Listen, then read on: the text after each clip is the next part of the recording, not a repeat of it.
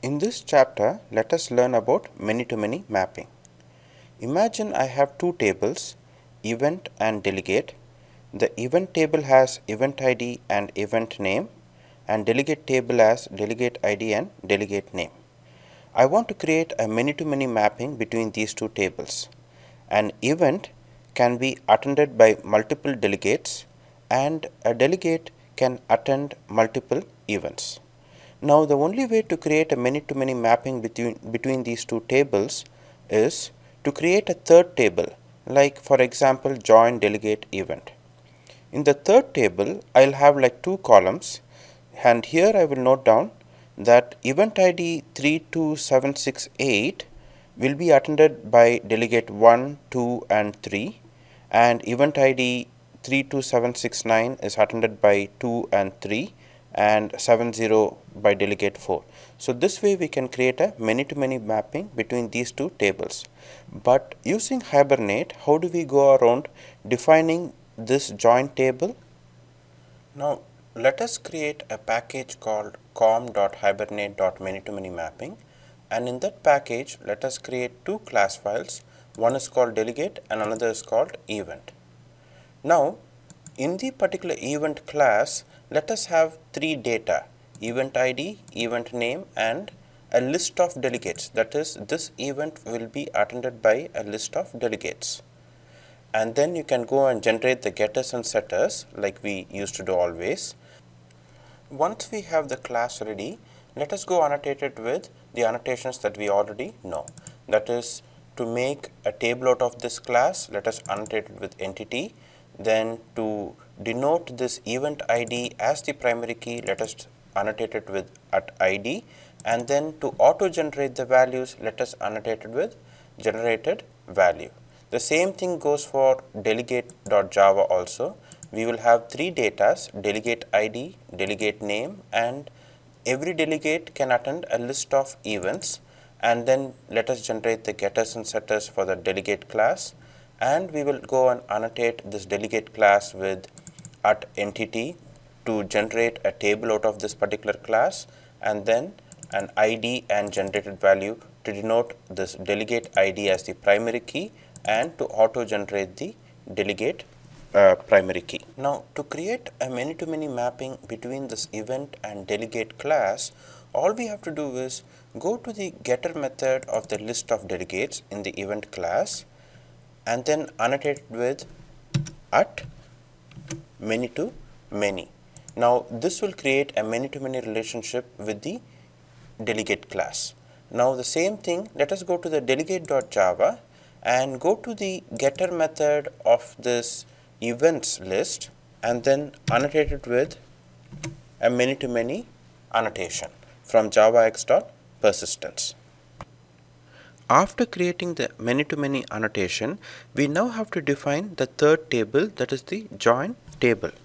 So for that, you create an annotation called join table from javax.persistence, and then for this third table we can give a name, any name. In our case, the name of the third table will be join delegate event. This is going to be the name of my third table.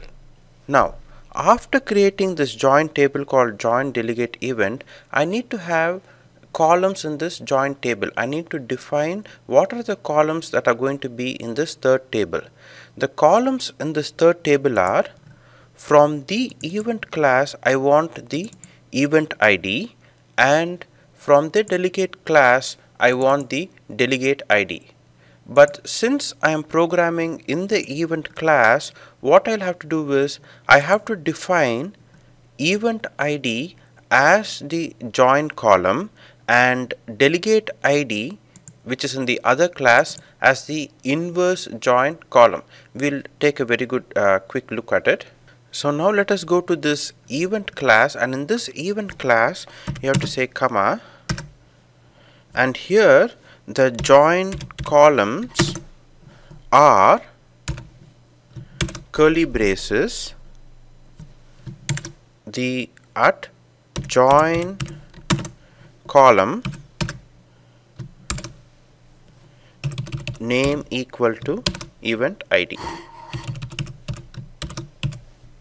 name equal to event ID, close the curly braces, and the inverse join column equal to curly braces at join column, and here the name will be equal to the inverse is delegate ID. That will be my inverse join column. Now, why do we need, let me close this off. Now, why do we need something called as join columns and inverse join columns? We are using this join columns, and then once again we have to say at join column equal to event ID. The reason is this: sometimes when we are creating a many-to-many relationship, in this case I am only taking one column from event table and one column from delegate table. So in this case my join columns are join column event ID and inverse join columns are join column delegate ID. But in some other cases I may take like 2 or 3 columns from here and 2 or 3 columns from this other table. So in those cases we'll have to create an array of columns, but in our case we just have one join column. That's why we say join columns are join column name is event ID, and then the inverse join columns, that is from the other table, it is join column delegate ID. Now let's save this.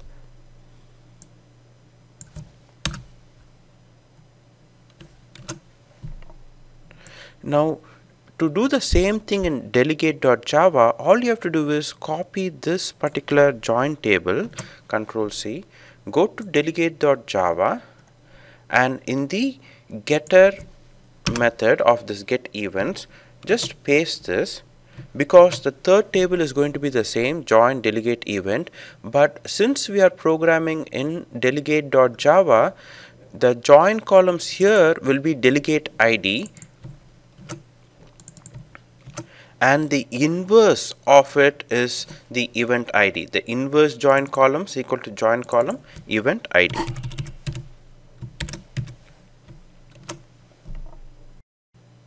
Now that we have created a many-to-many mapping, let us go test it out.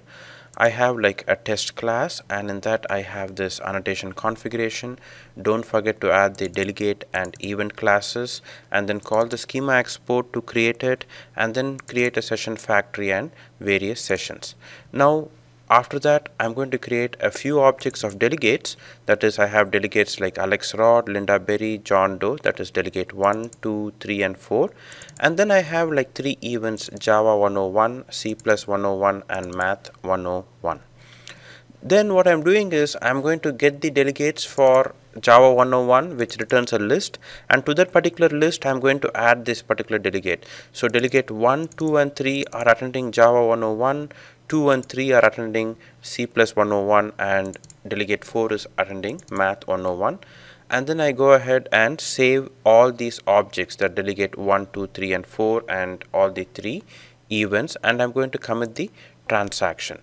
Now let us run this. Right click, run as Java application, and you can go check the database. It has this join delegate event, and it has this delegate table, and it has the event table. You can go check the values also. So this completes a many-to-many relationship.